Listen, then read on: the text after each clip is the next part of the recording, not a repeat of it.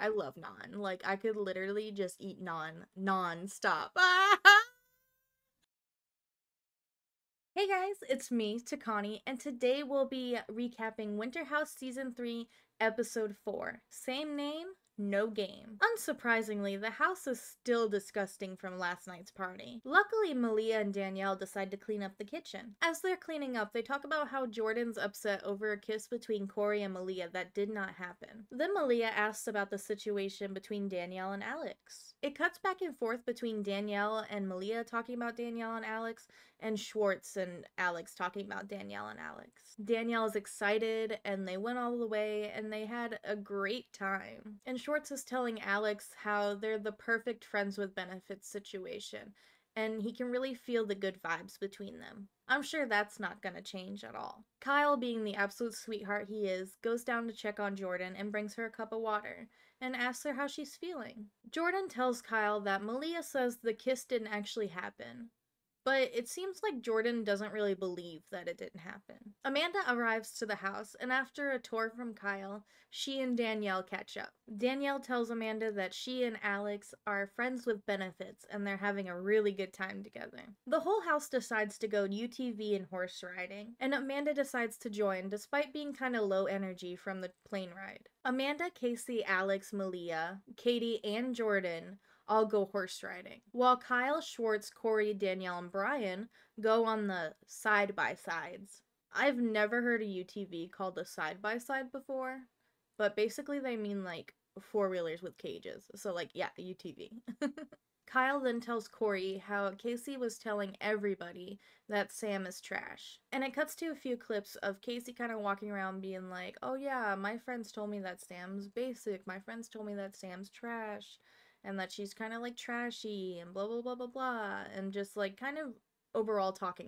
Corey is actually upset, and he decides that he wants to confront Casey at dinner. Once they return home, Brian is preparing for his party tonight, which is going to be celebrating his Indian culture, so he's passing out traditional outfits for everybody. While he cooks with Jordan, Casey, and Schwartz, anytime they ask him a question, he immediately calls his mom. So much so that they put a little Brian calls his mom counter in the bottom left corner. As everyone's getting ready, Danielle walks by Jordan's room, and she overhears Alex telling Jordan that Jordan has a big butt and like complimenting it. Up until this point, Jordan hasn't really been flirting back because she's been more focused on pursuing Corey. But after being rejected by him last night, she doesn't mind the compliments. Danielle immediately runs to Malia and Katie to complain about the situation. And Katie asks Danielle, would you be upset if Jordan and Alex hooked up? Danielle says she absolutely would, because her and Alex literally woke up together that morning. Like, they just slept together. It's dinner time, and everybody looks absolutely amazing in their traditional Indian outfits. Except for Amanda, who's not feeling very well, so she decides to go to bed.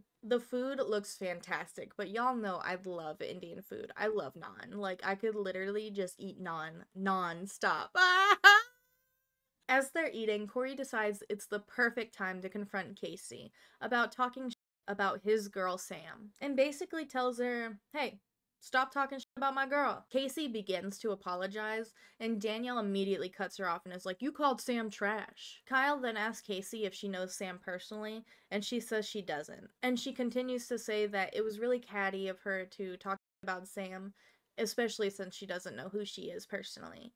And she is sorry. Corey accepts her apology, and then they all go back to having the delicious dinner. And instead of going to a bar tonight, they decide to hang out at home for the evening. As Alex is doing the dishes, he's telling Jordan that he wants to be healthier, and he wants to drink less alcohol and party less. But it's so difficult.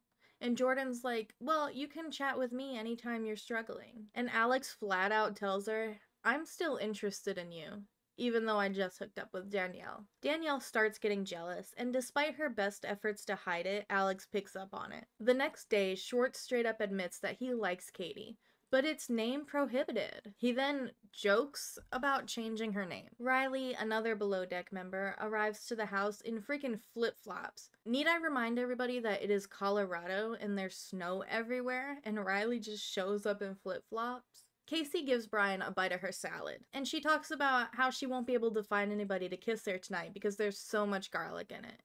And he replies, well, if they like garlic, you'll be fine, and I love garlic. And I was thinking, oh, wow, that was actually pretty smooth, Brian. But then he followed it up with another bite, ah, and instantly I got the ick. They go out to dinner, and Corey is telling Amanda how Sam is upset about some articles she was reading. And the articles were saying that Corey and Malia are kind of vibing. Danielle also encourages Shorts to pursue Katie, and he says it's disrespectful to his ex-wife, Katie. Danielle then says, well, she usually goes by Floody anyway, because her last name is Flood. I wish instead of that she should have said, well, get over it. Some people are gonna have the same name. It's gonna be very annoying watching throughout the season as Schwartz is like, they said Katie, not the word Katie. Like, it's really annoying. Like, grow up. You're a grown ass man, bro. Like, people will have the same names. If it's that much of a problem, don't pursue her. You know what I mean? Malia also walks Shorts through making a move on Katie and tells him to just pull her in by the mouth and kiss her. And so he does in the car. And that is where we ended this episode of Winter House Season 3, Episode 4. What do you think about Schwartz's hang up over Katie sharing the same name as his ex-wife, Katie? Do you think he's just being a bit dramatic, or would you also be hung up about it too? I personally wouldn't have any issues dating someone with the same name as an ex, but if I did, I wouldn't pursue them. They can't go by their nickname forever, and eventually they're gonna be called their actual name. And if it's such a big problem, he shouldn't be trying to sleep with her. That's just my opinion, but let me know yours down in the comments below. Make sure to like or dislike the video, subscribe to the channel, and I'll see you next time. Bye, guys! The whole house. Need I remind you guys that this is like Minnesota or whatever,